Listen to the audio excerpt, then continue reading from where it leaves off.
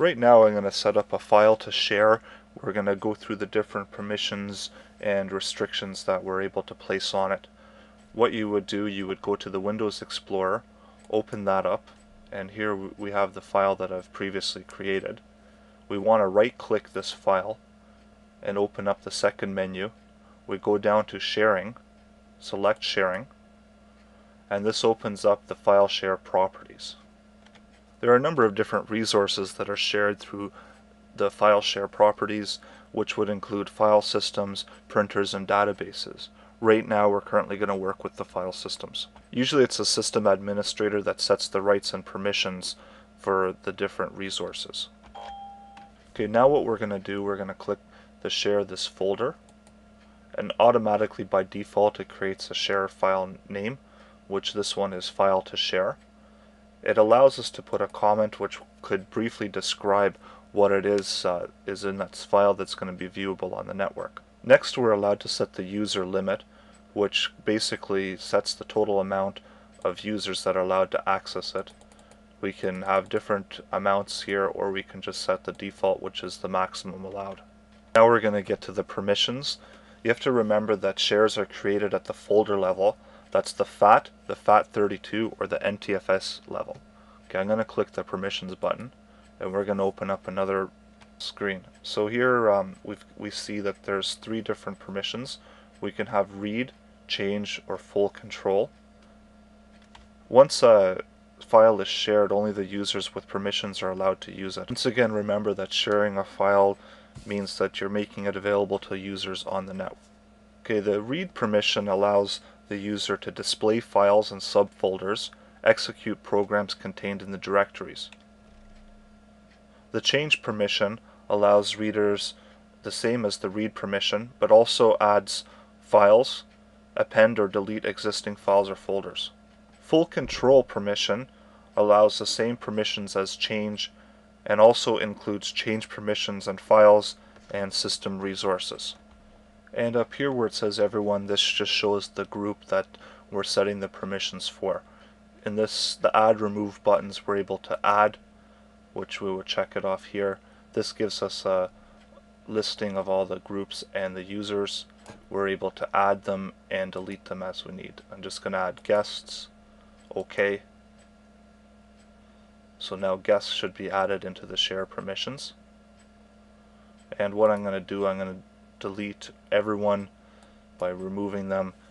You have to remember that least restrictive will be the final effective permission when multiple sharing permissions are assigned. An example of this is if someone that has a user account only has read restrictions, and if that person is also a member of a group and they have a change permission, then the end result will be that they will have only a read permission allowed to their access to the folder. Okay, so I'm just going to apply the settings here and go back to the previous screen. So we've covered permissions. Now we're going to cover caching. Caching is essentially to make the folder or file available offline. So I'm going to click the button here, and we're going to be presented with a few choices here. We're going to go through them one by one. The default is to allow manual caching of documents. This means that the user must specify which file or documents that they want accessible. The second one is automatic caching of documents. This makes the files automatically cached and available offline. There is one note that the files are only the ones that are selected will be made available offline. You must open the files in order for this sharing permission to apply. Okay, we're going to check to the third one, which is automatic caching of programs. This is for files or folders that have read access only. They're ideal for read and referenced or run items. This is good to reduce network traffic. So what we're going to do, we're going to set it back to the original one, which was manual caching of documents, which is also the default. Just going to click OK, and then we would set apply and OK, and now we see a little hand that appears beside the folder meaning that it currently now is shared. Second way of creating a shared folder is using the shares in the computer management snap-in. What you do, you go to the start button, you press go to the run. Here you type in MMC, press enter, and this opens up the console 1. From console 1 screen you can go onto the console button at the top left corner, press it, and click add remove snap-in. From here you can choose which folder you're adding it in. We're going to add it into the console root. We add by pressing the add button.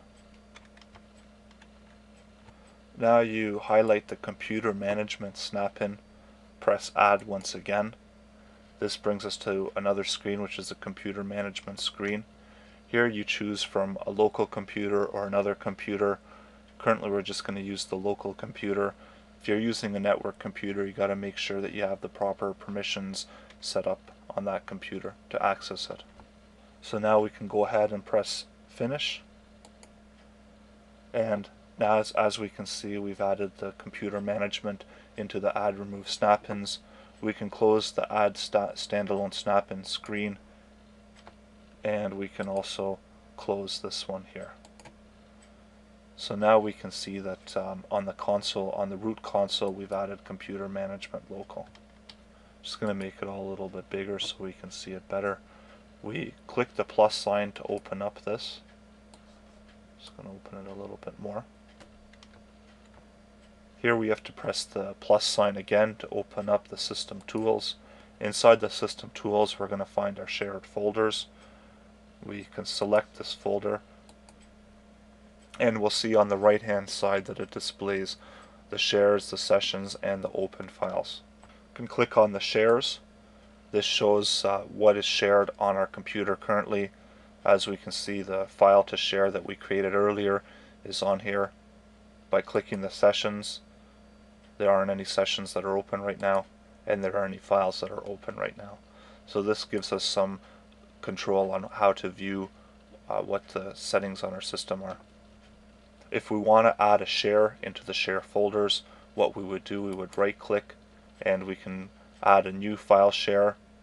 We can have a new file share once again.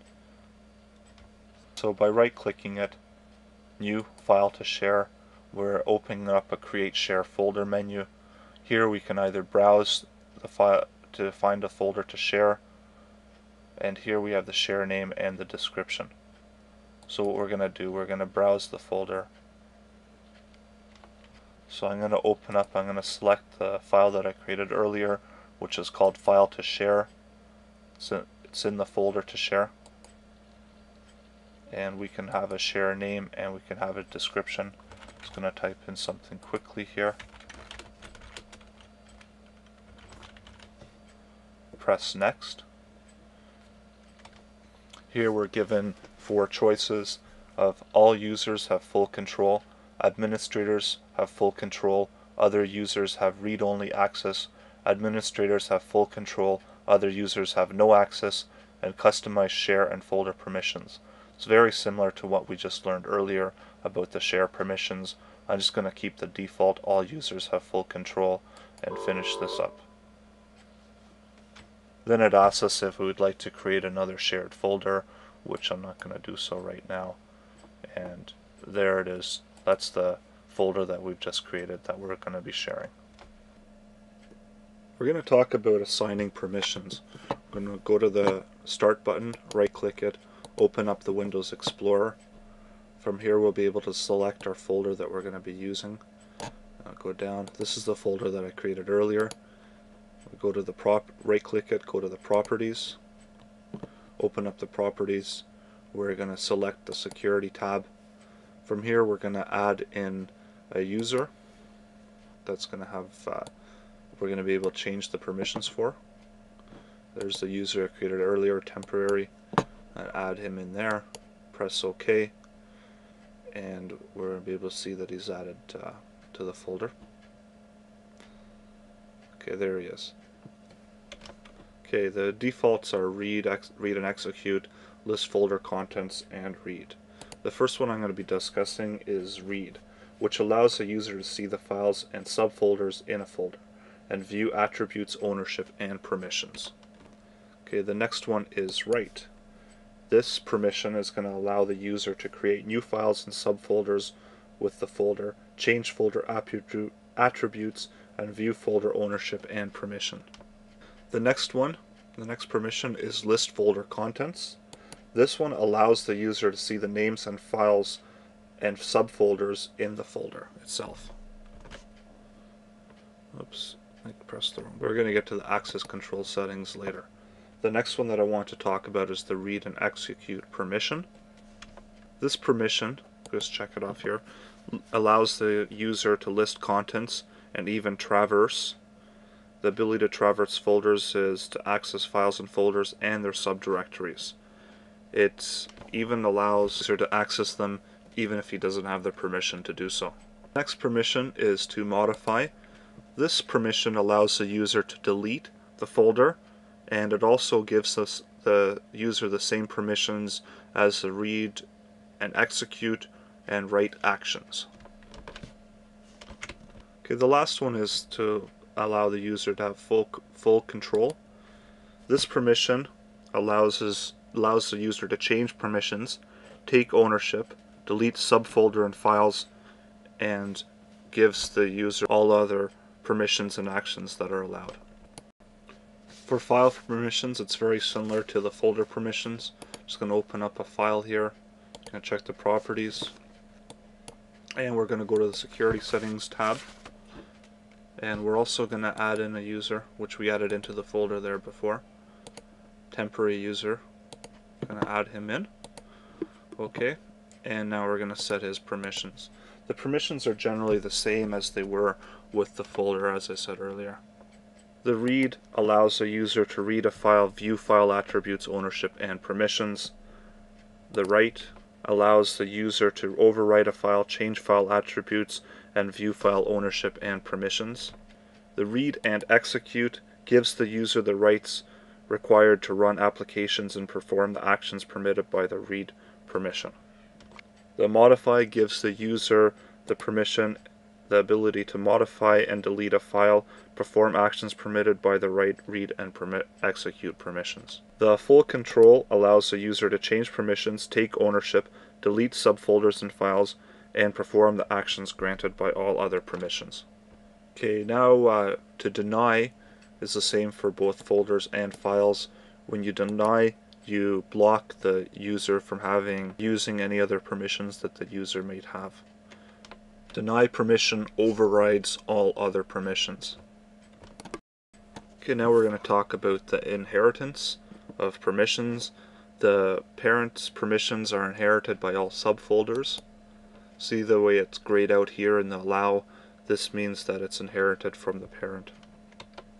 Okay, when we uncheck the allow inheritance permissions from parent to propagate to this project, we're given a choice of either to copy, remove, or cancel. To copy is inherited permissions from the parent folder. When you check off remove, it removes the inherited permissions and retains only permissions that were explicitly assigned, or you could just cancel and it will go back to being checked off. We're going to go into the advanced button features of the folder sharing or file sharing properties. Here under the permissions tab, we're able to either add or remove users. We can add one simply by pressing add. It lists off the users, and we're just going to add a guest here. And after we're adding them, allowed to view which special permissions will be allowed for that user. Right now I'm just going to check off OK. What we're going to do, we're going to view the temporary user that was created earlier. The first one of the special permissions is traverse folder execute file. By checking off allow, this allows the user to move through folders and reach other files and folders. Next one only applies for folders, which is list folder read data, and this permission allows the user to view file names and folder names within the folder. Next one, read attributes, either allows or denies the user to view attributes of the file or folder. The read extended attributes, by clicking this, you allow the user to read or view the extended attributes of a folder. The next one, create files or write data, allows the creating of files within the folder. Data permission allows or denies making changes to the file, overriding existing content. The next one, create folders, append folders, allows creating folders within a folder. And the append data allows changes to the end of a folder. The next one, write attributes, allows the changing the attributes of a file or folder. The next one, write extended attribute, allows changing the extended attributes of the file or folder. Okay, the next one, delete subfolders and files, allows the user to delete subfolders and files even if delete permission is not granted for the folder. Delete allows you to delete the files or folders. The read permission allows or denies the read permissions for the folder. The next one, to change permissions, is allows you not only to read the permissions, but you're also able to change the permissions, such as full control, read, or write. Okay, the last one, take ownership, allows you to take ownership of the file or folder. The owner of the file or folder can always change permissions on it, regardless of any existing permissions that protect the file or folder. Okay, and then at the bottom, we're able to apply these permissions or objects to containers or within this container only. So I'm just going to check off OK and go back to this screen here. From this screen, we can click off owner to see the owner of the file. So we're just going to go back to the permissions by pressing the permissions tab. Encryption services. Let's go to the start menu, open up the Windows Explorer once again. I'm going to select our file that we're going to use for this demonstration. Select the folder to share file. This is the same one that I created earlier. We're going to open up to the General tab, press the Advanced key, and here we have a listing of advanced attributes. Windows uses an EFS system or encryption file system. Services based on publicly private key encryption technology. It is managed by the Windows 2000 Public Key Infrastructure Services, or PKI.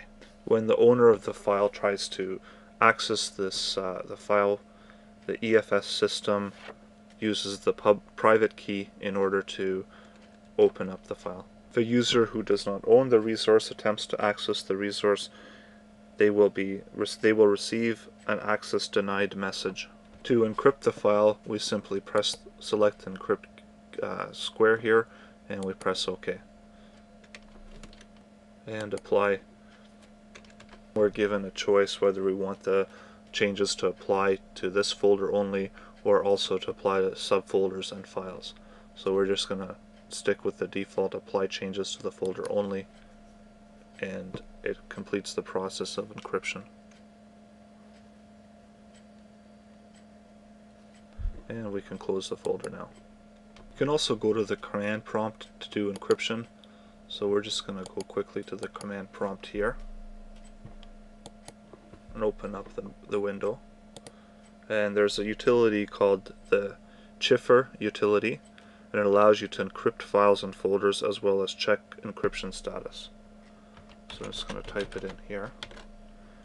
And this basically, for listing of the commands for the Chiffer utility, we press Chiffer \, and this lists off the utilities commands.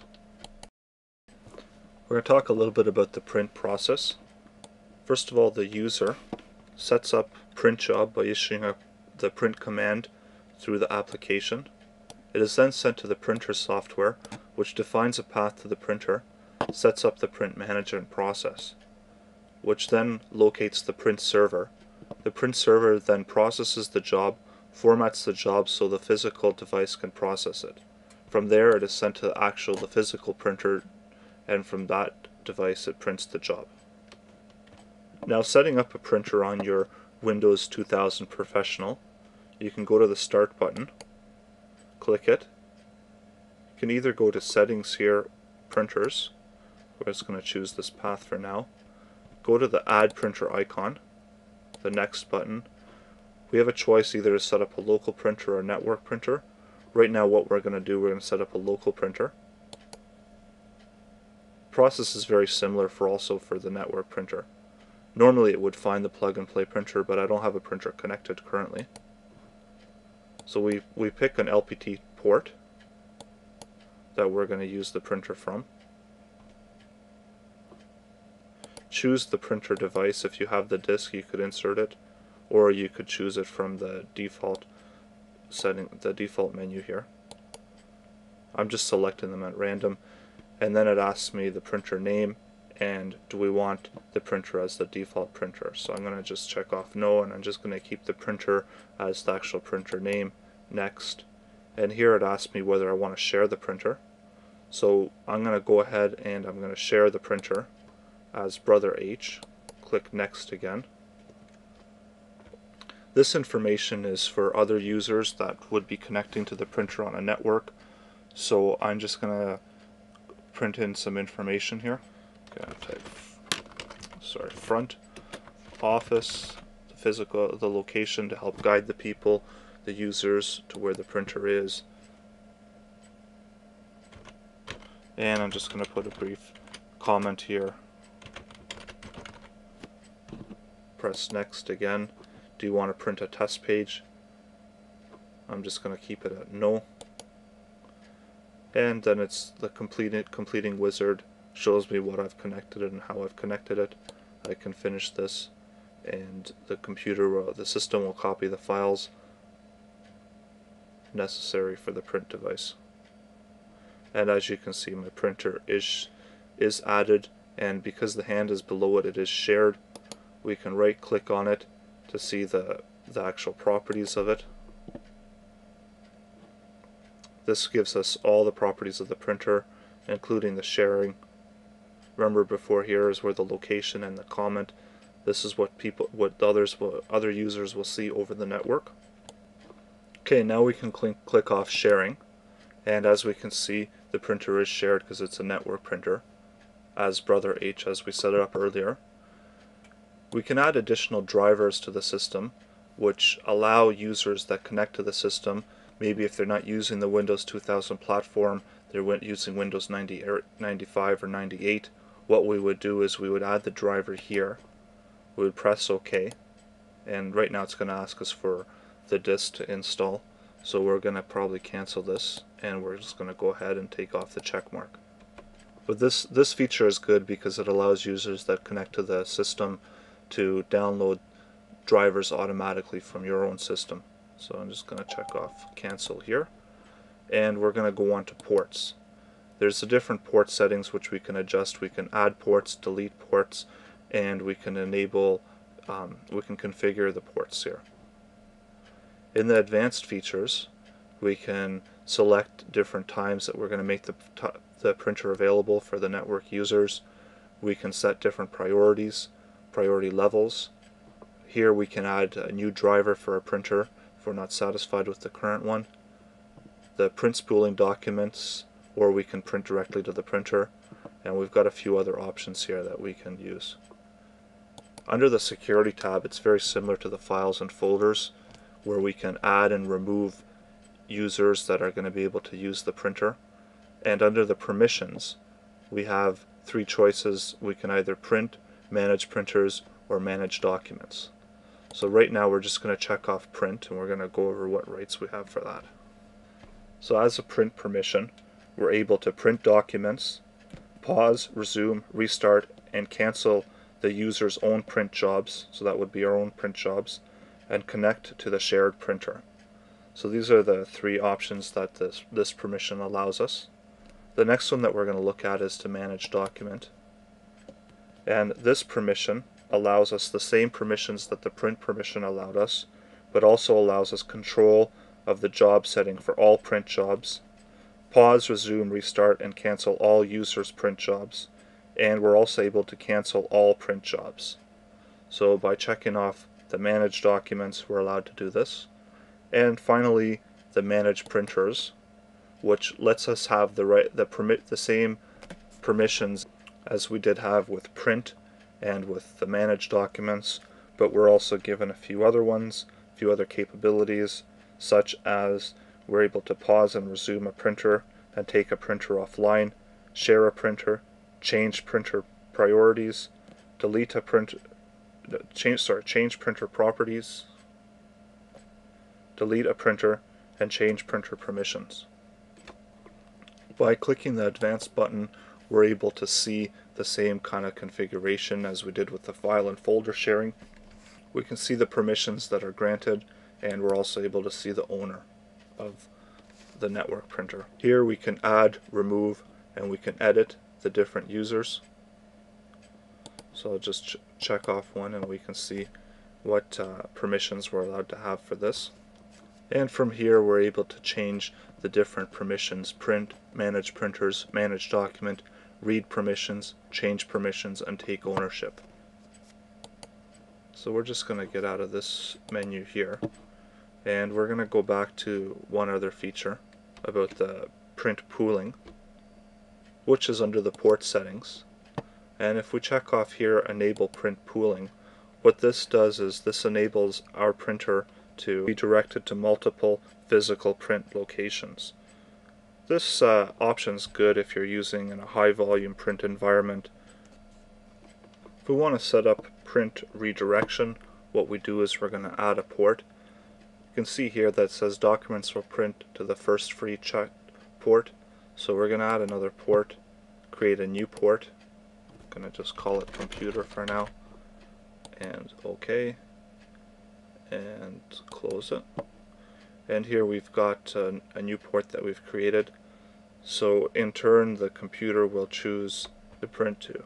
So this would be the port that the printer would be printing to, and if we connected it to another printer, then that would be the one that it would choose to print to. Adding and removing users and user accounts and group account management in Windows 2000. We would go over to the My Computer, right click it, select Manage, and this is also accomplished by selecting Settings, Control Panel, opening up the Control Panel to the administrative screen, selecting the Administrative Tools, and we see here that we've also got an icon for computer management. So this would open up the same plugin as we're just looking at earlier, which is identical to the one that we opened up by right-clicking My Computer. Windows, there's usually more than one way to get to any particular window that you want to open up. So it is a good idea to keep in mind that there are different routes to achieve the same goal.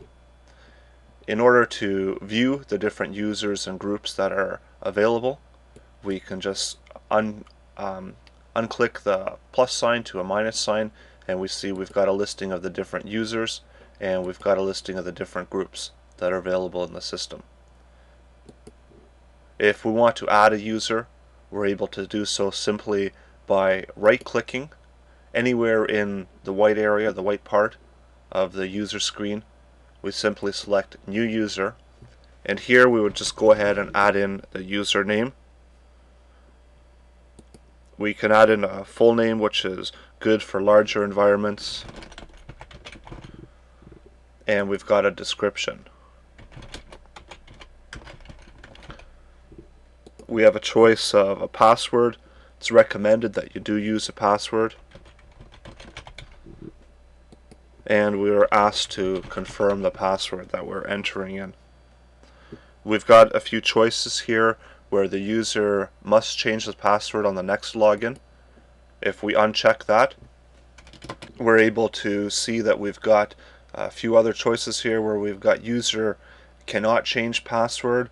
This is given to maybe someone that you don't want to be able to have full access and changing different passwords, changing their own password. And the other one we've got here is the password never expires. And if we want to temporarily just disable the account, we can simply just account is disabled and the user will no longer be able to log in under that password. And we just simply go to create. I'm just going to make sure the passwords are matching.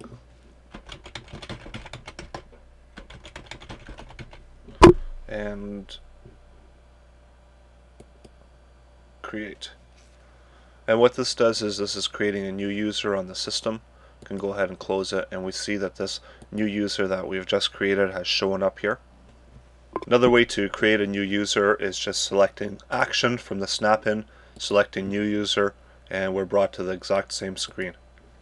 If we want to edit any of the features of the user that we've created or any of the previous ones, we would simply select on top of it. We can select from the action menu, properties, we can delete, rename, we can set password, or we can right click onto it and we've got the exact same information as we did under action.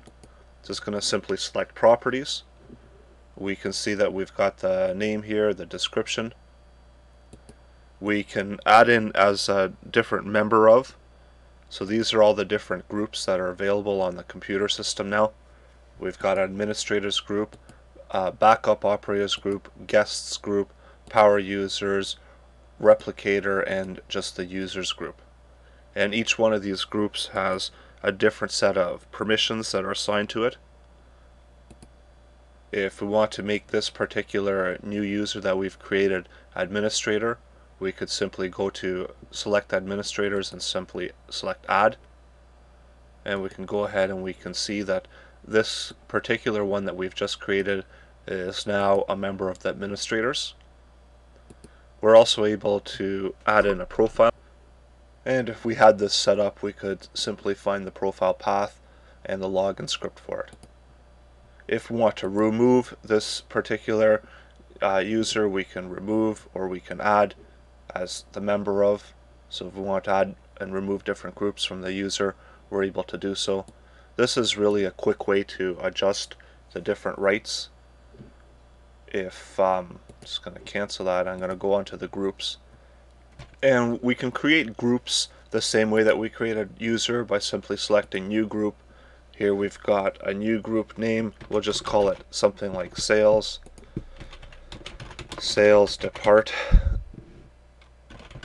department, and here we can add in different users that are going to be part of it. So I can add in this one that we've just created into the sales department, create, and then we're just going to go to close, and we can see that we've created a separate group here.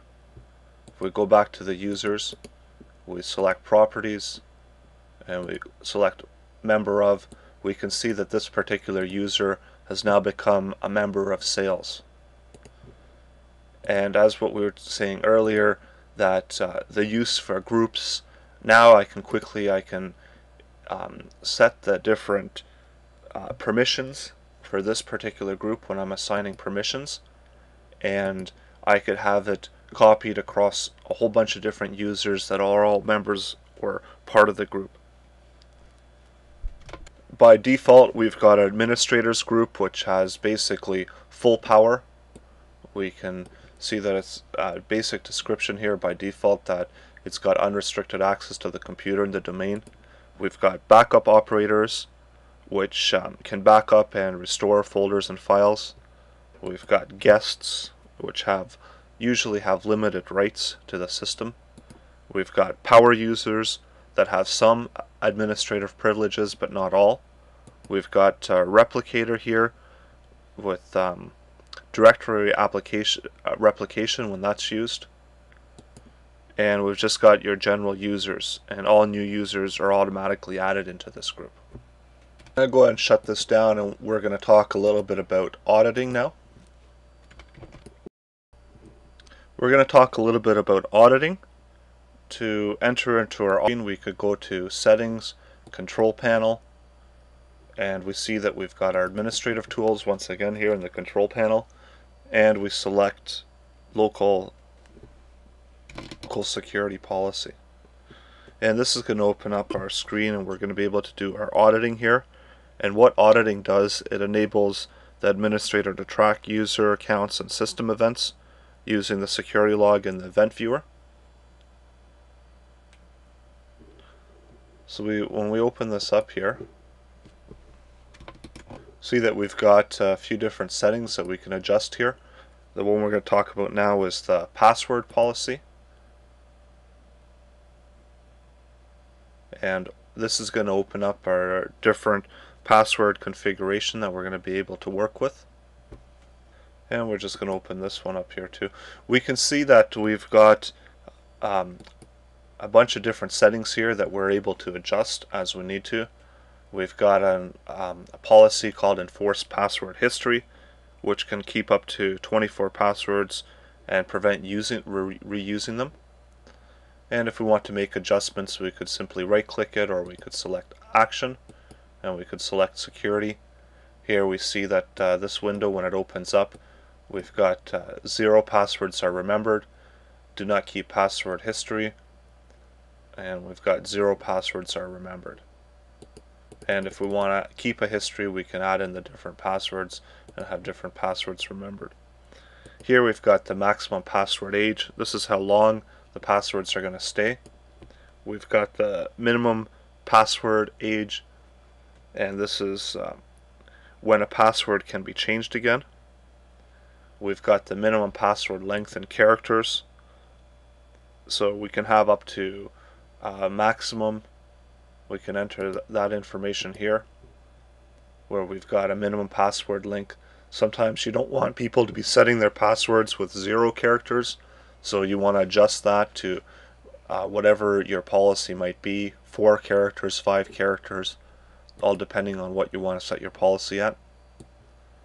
Here we've got the password must meet complexity requirements. We've got it disabled, and of course we've got a choice to enable it if we want to.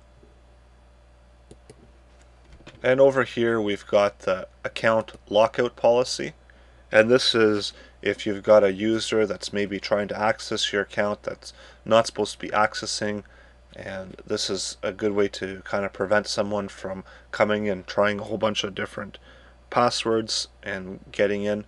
So if we've got this set here, we've got the account lockout duration, and this is the lockout after exceeding the logon attempt threshold. So if we have a account lockout threshold, and we're just going to open this up, and we see that maybe you want someone only to have 3 attempts, and after the 3rd attempt you don't want them to be able to no longer enter in invalid passwords, then the lockout duration takes effect, and this is how long they have to wait before they can try re-entering the password again. So here we've got account lockout threshold. We can set it to maybe 3, for example, and someone comes in, they try to use a password, the password comes up invalid 3 times. The 4th time, even if they've got the password right, they're still going to have to wait because they're going to be locked out for whatever particular duration it is. And here we've got the reset account lockout counter. So this would just simply reset the account lockout. Next we've got the local policies, and here we've got the actual audit policy itself. Here we're able to adjust our local policy settings, our audit policies, our user rights assignment, and our security options. Depending on what in particular we want to do, here we can simply even disable the Control-Alt-Delete requirement for the login. Sometimes when you're logging into the system before the operating system starts, it's going to ask you to press the Control-Alt-Delete. So if you want to disable it here, you'd be able to do so. I'm just going to finish up by quickly talking about the MMC again, which is Snap-in. We're able to set that from going to Start, typing in MMC, and this is going to open up our console. From the console here, we're able to add, remove snap-ins, and we're just going to add it and remove it to this particular one. So we select Add, and here we've got a whole list of different snap-ins that we're able to work with. If we want to add one with the local users and groups, we're able to add this one in here. We're going to add it to the local computer to manage the local computer. If we want to add in performance logs and alerts, once again able to just simply add it in by selecting add and services, and we're just going to use the local computer. If we had a network computer, we could actually manage it by using this computer, and we could manage across the network, and we could view different logs, alerts, depending on what the snap-in is that we've added into it. So I'm going to go ahead and close it and select OK, and we see now that this particular console has these particular snap-ins, and we can do what we were doing before when we created the when we right-clicked the My Computer and we went to Manage. We can see that this console, we've got some of the similar snap-ins as in the computer management console. This is using the snap-ins. It's kind of a good way to customize the different consoles and how you want it. You can afterwards you can save it, or you can save it as, and you can always have access to this particular console as you need to. I'm not going to save it, and I'm going to shut this part down here. To access the Windows 2000 registry, select Start, Run, type in regedit, and this opens up the Windows 2000 registry. Then we've got pretty much the same registry keys as we did in the other versions of Windows. If you want, we're going to look through the control panel now, and we're going to go over some more information on the control panel. A lot of it is the same as what you've seen before in the Windows 98. We've got the accessibility options, we've got the add remove hardware, add remove programs, and we've got a new one here, which is the administrative tools. Just going to go ahead and open that up, and we see that we've got a few different icons here that we might not have seen before. We've got the computer management that we worked with before. We've got the ODBC, which is to manage the database connectivity. If you're setting up a database, then you're going to have to go through the ODBC. We've got our event viewer, which is just simply to see its logs. We've got different event logs, and this is also where the security log and the application log are sitting. We've got the local security policy, which we looked at. We're able to view our performance, our system's performance, and we've got a whole bunch of different performance logs and alerts here also. In the system monitor, we're able to adjust exactly what we want to see. So we can add in new counters, right-clicking the empty area here, and we can simply select whichever counter we want. We can select it for the local computer and our network computer. So here I've got a whole bunch of different counters. I can select something like user time. I can see all the different possible user times that I've had. I can select cache, add it, and I've got an explain to explain the different information. And we can see here now that the counter is the one that we've added in, and it's the data map for hits percentage and for cache. And we can also adjust the view of our counter. We can view the different reports, and the log file data we can save. We can select it if we have it already saved. We're just going to talk a little bit about the NTFS file system and the different permissions that are able to be set on it. When it comes to NTFS, we've got options for our file permissions and our folder permissions.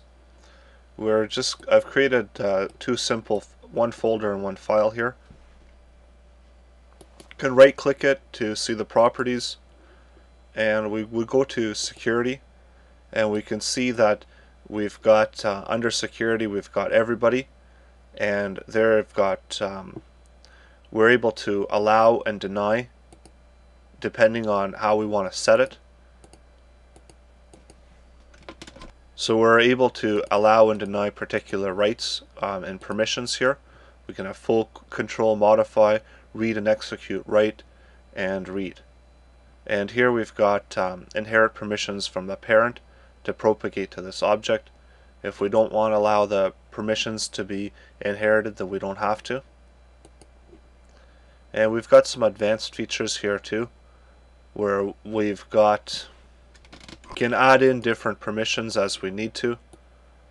I can just select, I'm going to select the temporary user that I selected before, and we see that we've got a whole bunch of different permissions that we're able to allow and deny, and we could just simply go through them and select whichever ones we want, selecting allow or deny as we wanted to. For auditing, if we audit it, we've got the same thing where we've got add in everybody, and we're also able to allow and deny different permissions. And it generally works the same way for your folder. You can right click, select properties, select security, and we see here that we've got a little the list folder contents, which is different from the folder from the file. And we've got the same thing here where we can add and deny, we can inherit the permissions, and we've got the different permission auditing, and we've got the owner of the file.